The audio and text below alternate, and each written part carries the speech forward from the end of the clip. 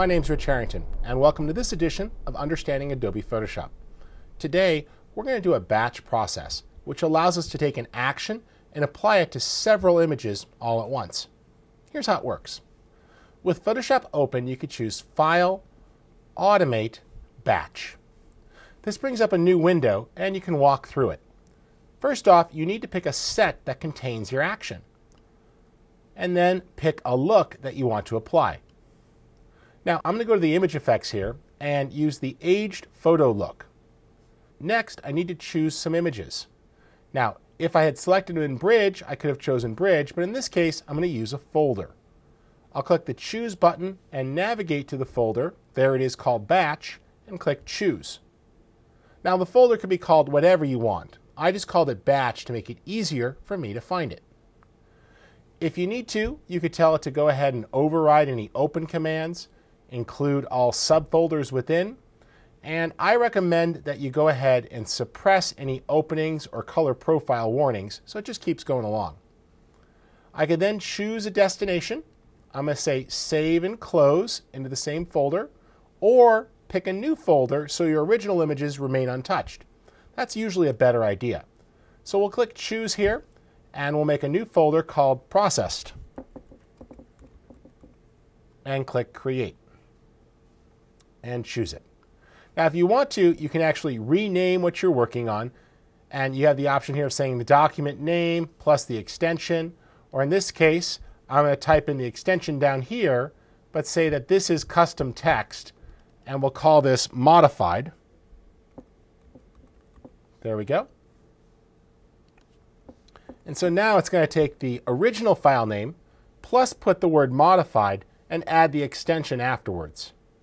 I'm going to go ahead and tell it to make sure it's compatible with both Mac and Windows, and that I don't want to stop for any errors, so just log those to a file. Let me click the Save As button, and tell it where to store those. I'll put it in the same folder. There we go. Look it over from top to bottom.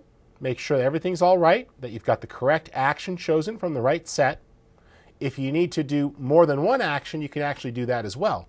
Simply make an action in the Actions panel that plays back multiple actions. Create a new action, select the first action you want, click Play. Select the next action, click Play, and you can actually record one action that plays back several others. Now, this looks great. I've got everything selected. I've looked it over from top to bottom. I'll click OK, and it's going to go ahead and run those images. Now, first time through, it's going to go ahead and ask you, and notice it stops. And this gets a little tricky, and this is one reason why I don't like the batch process command. Notice in this case, it actually came to a stopping point. It started with JPEGs, and now that it's a layered file, it wants to go ahead and save them as a TIFF because it has layers, while JPEGs do not. So you have a choice to make here. You can either go ahead of time and convert all of these images, or sit here and just keep hitting the return button, which kind of defeats the purpose of the batch process. I'm going to press Escape really quick here, and just hit Stop, and close this document.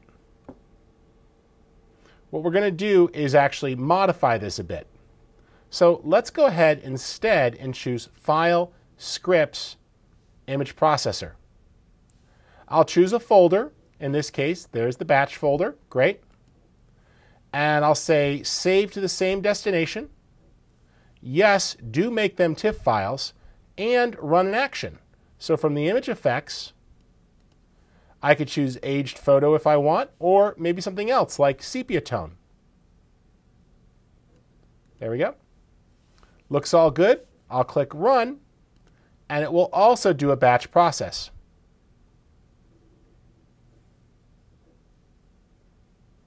Now, if I want to see that progress, I could switch on over to Bridge, and there's my target folder. If I open that up, I see that sure enough, it's processing all of those images and making them into sepia-toned TIFF files.